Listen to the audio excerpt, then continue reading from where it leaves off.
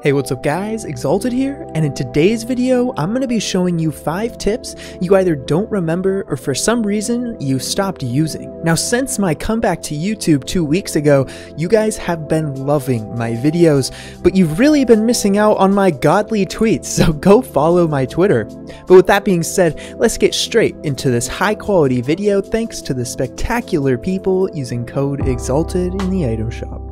Getting right into tip number 1, we have one of my favorite disengage moves that's insanely advanced. Imagine your opponent is on that platform and you need to escape. You're not going to be editing an arch because you will hit your head, you're going to be editing the whole wall away, and from here you can go ahead and slip out of sight.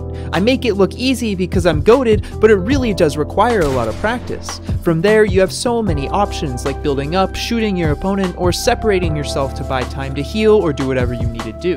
To practice this, I highly suggest you learn what heights of the cone you can jump from to still make it on top of the floors. What makes this so difficult is not hitting your head on the way out of the box.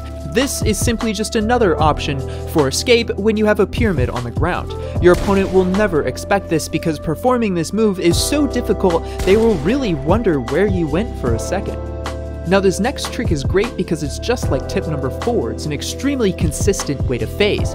To do this, you're going to want to place one wall on top of your opponent's box. Epic Patch Day version where you would place 2 walls and phase through the corner, but now all you have to do is stand against the wall, walk backwards, and break the cone. You will phase right through it, and your opponent will have no idea that your next pickaxe swings are destroying his floor.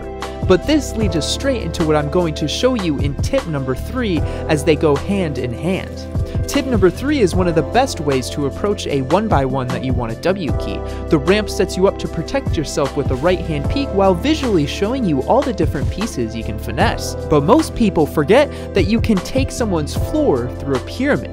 This is why it works so well with the pyramid phase. Now obviously, just like all my tips and tricks videos, I'm going to be showing you real clips and scenarios of me using these tricks to prove that they're actually viable in real games. But first, let's get straight into my favorite phase technique.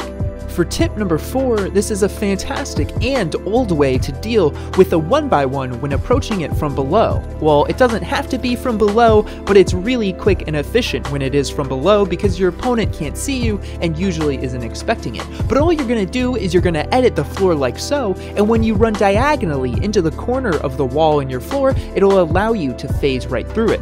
Now obviously, running into an enemy's box can really be kind of sus, so what you can do is you can barely move forward just enough to barely phase and shoot your opponent pretty much right through their wall. This will also allow you to back out for safety.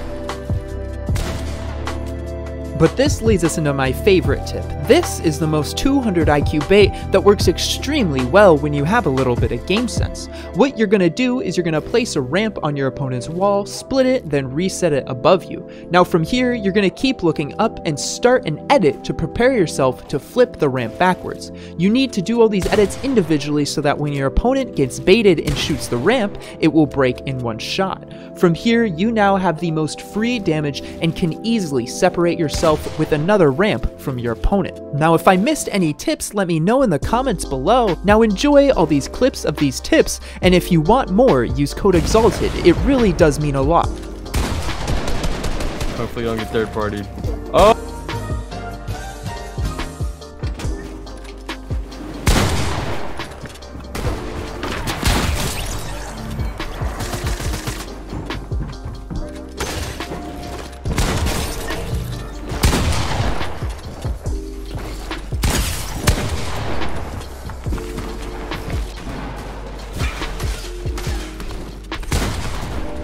Oh my goodness gracious alive.